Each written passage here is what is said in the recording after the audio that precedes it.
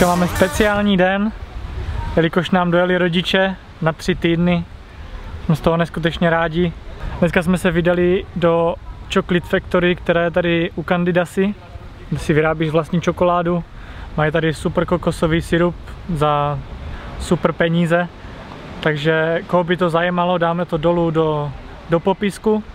Mají tady také houpačky, vyrábí tady domácí. Vyrábí tady mýdlo, taky za super peníze, nějakých 8-15 tisíc rupí, což je do 20 korun. I vulkanické mýdlo a tak dále. No, jelikož jsou tady ty houpačky, tak se jdeme teďka trošku vyřádit.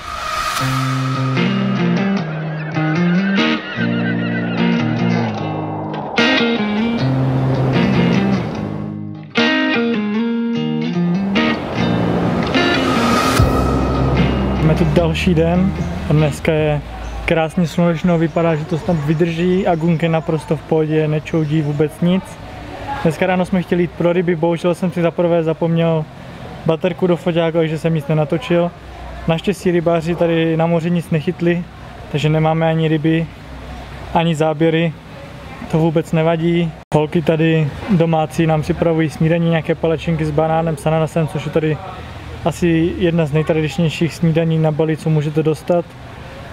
Mohli jsme si vybrat ještě vajíčka, tak jsme si dali taky nějaké vajíčka. Ale než to udělají, tak se půjdu hodit do krásného bazénu, co tady máme, protože už začíná být neskutečné vedro a to je teprve nějakých 8 hodin ráno. Teď už se bohužel musíme zbalit a přesunout se do další vily. Tentokrát jdeme úplně na sever Bali. Máme to zhruba tak 1,5 hodiny, 2 hoďky autem. A zatímco se budeme balit a přesunovat, tak se můžete podívat na tuhle krásnou vilu, ve které jsme strávili 2 noci.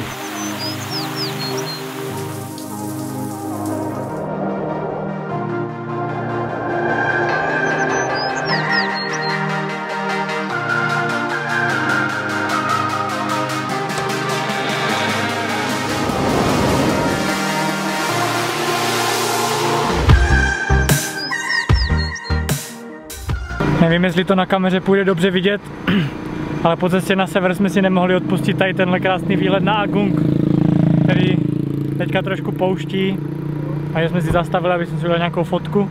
Už to máme jenom nějakou hoďku na ubytko, takže fičíme, ať si můžeme skočit do bazénu.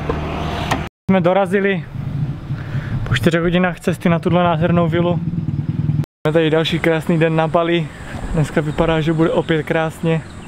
Máme teďka kolem nějaké 7 hodiny. A vstáváme tak brzo kvůli tomu, že jedeme na trh pro ryby čerstvé.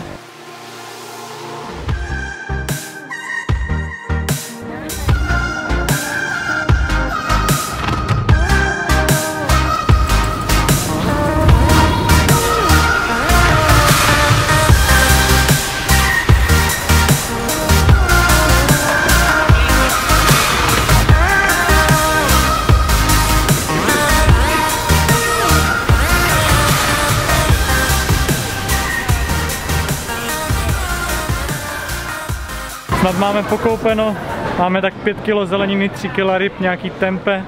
Ještě se jdeme podívat po nějakém ovoci. Zavolali jsme k spontánnímu plánu, k nedalekému vodopádu, který jsme měli z nějakých 10 kiláků a dojeli jsme tady k téhle nádheře. Jeden, druhý.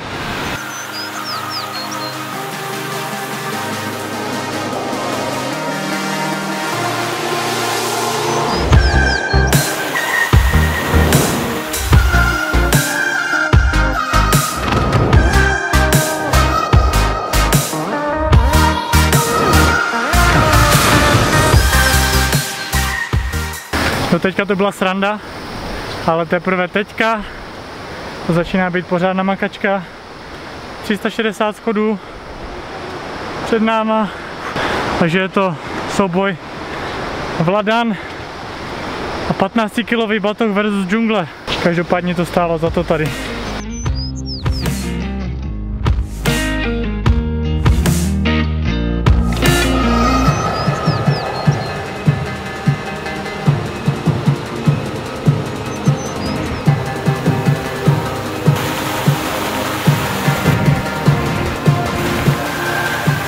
Máme před sebou úplně poslední den na téhle vile, což je škoda. Takže dneska už stihneme jenom oběd, protože se musíme do 12 hodin odčekovat, jelikož sem přijíždí další hosti. A na oběd budeme mít ryby, které jsme si dneska koupili v trhu.